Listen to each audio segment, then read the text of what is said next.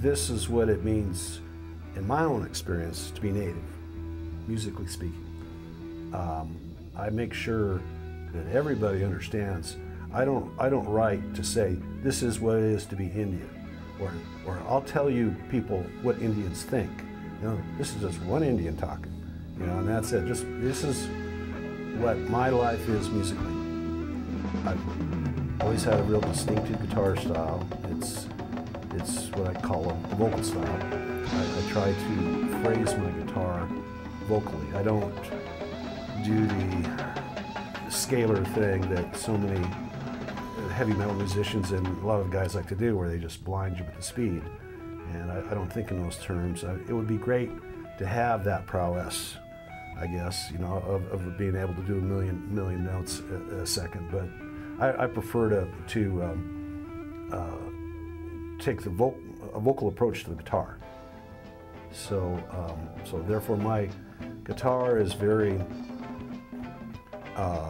sustained, but not dirty, not gritty, and it's always the fine art for me to get that perfect guitar tone and make it sing just like a human voice would.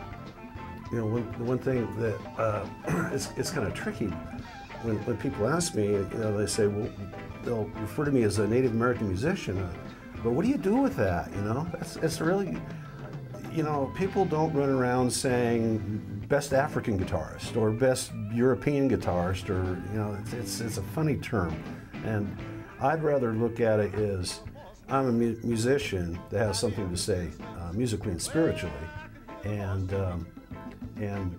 guess what? I'm Native American, and I've got these experiences. My family live on the reservation. I come from a very, very large family.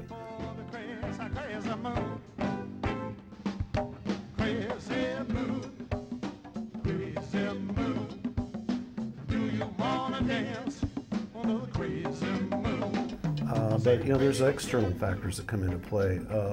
My father was as far as we are aware, the youngest Northern Cheyenne to be forced to go to boarding school, Indian boarding school. They pulled him, sat him on a train when he was 7 years old, and he never saw his mom and dad again until he was 12 or 13.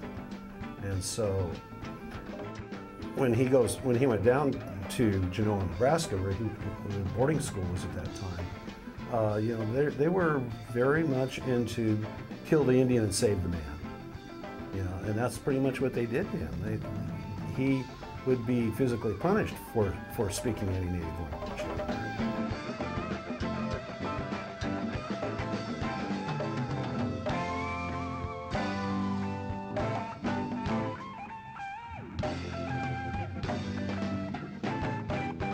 You know, Cheyennes have a culture, the Crows have a culture, the Assiniboines have their culture, and different processes that they go through culturally.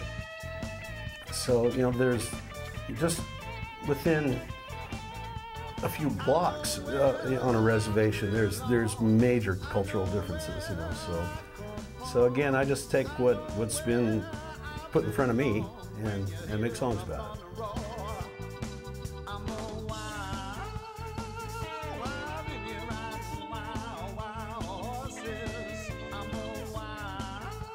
Well, I had heard through the grapevine that this Native American Music Association was going to start. And so I got a hold of them on the phone and explained who I was, and I think they'd had 2 award shows when I found out about them. And this one was down in Albuquerque, New Mexico, and I decided to buy a plane ticket and went. And you know, they were anxious to meet me because of my lengthy musical career, and so really that's how we started it off. I had plans of recording a native album anyway. Matter of fact, had most of it written at that point. And then in 2002, the album was done. We submitted it to the NAMI Awards, and they go through their voting processes. And we ended up being nominated for Songwriter of the Year which I thought, wow, this is happening fast.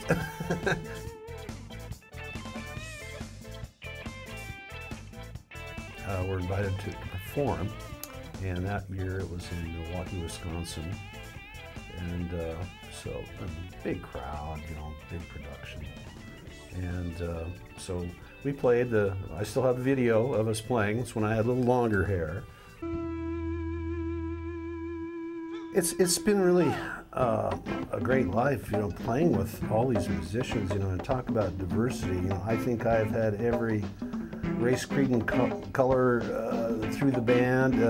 Met musicians from all kinds of different ethnic backgrounds, especially with my love of other music, Afro-Cuban music, reggae music.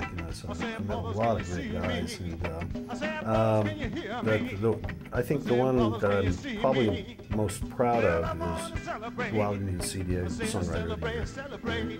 I really felt great about that one, but a very close second was the real first Coyote Brothers album, and it is called Crazy Woman Mountain, and it does have some connotation into it, but again, it's with a stripped down 3-piece sound. It's me on a big fat Gretsch guitar with a lot of echo on it. It's totally different than what I normally do. And we took Rock Album of the Year from the Nannies. That was 2007. I was really surprised. And as I said, not too bad for 3 knotheads from Cheyenne, Wyoming. I just decided to stay in Cheyenne for a while, at my childhood home. So it's very quiet and peaceful there. And lo and behold, I discovered a great bass player and drummer right there in town, which is not very easy to do, is find competent musicians in very small towns. There are very few, if any. And so we formed the Coyote Brothers. And the problem is I wanted to continue with the Native American material that I was writing and doing, but the material that I write requires 5, 6, 7, 8, 9 guys and gals. I like to have 3 percussionists. I'm a closet drummer, I'm pretty sure. And so we have drums, we have timbales, we have congas, and then of course I just absolutely love the sound of Hammond B3 organ. And so I've always been drawn to groups like Santana and War, Bob Marley, and of course that's their instrumentation too. So, but I couldn't do that with just the 3 of us, so we did other music that I enjoy a lot of different music. I'm not a big country fan, but I do like rockabilly, and I love blues, and I love other ethnic stuff, Cajun music, you name it. We'll do something to it.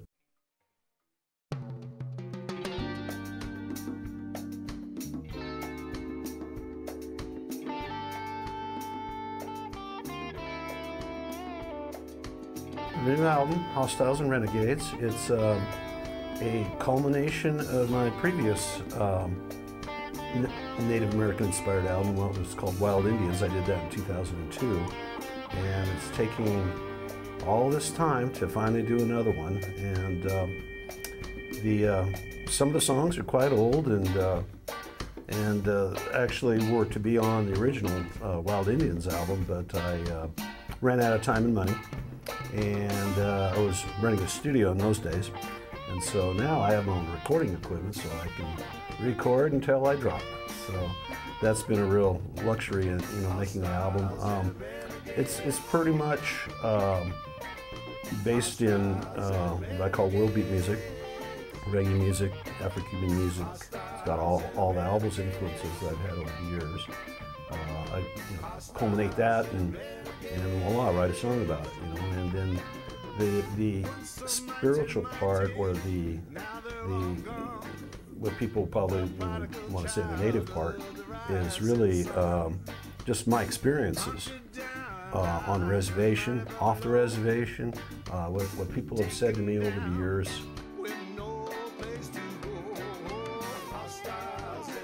If you really listen in this world, the lyrics come to you, literally come to you. So when people tell you the lyrics, you just need to put them in a rhythmic and melodic fashion. So, you know, I have songs about Indian people from long ago. That's the title track, Hostiles and Renegades. That's what that's about. I've got songs on there about Indian people living there today, and songs about how so few of the youth have any avenues to pursue, you know, in doing something great in this world. And then I've got the song about a guy who's so out of touch with his reality and his outside world that it's almost painful but yet funny too.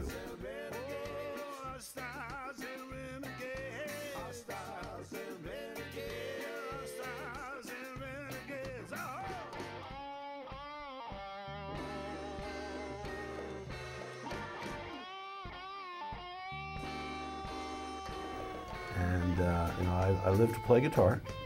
That's what I do in life. And so I've written 2 instrumental pieces on there. And how I look at instrumentals, it's pre-language, before we're learning to talk, before we ever had a real concept of a language at all. It's the primitive hitting a stick on a hollow log. What is it about that driving rhythm that gets into the human psyche? So that's how I go about arranging and writing instrumentals.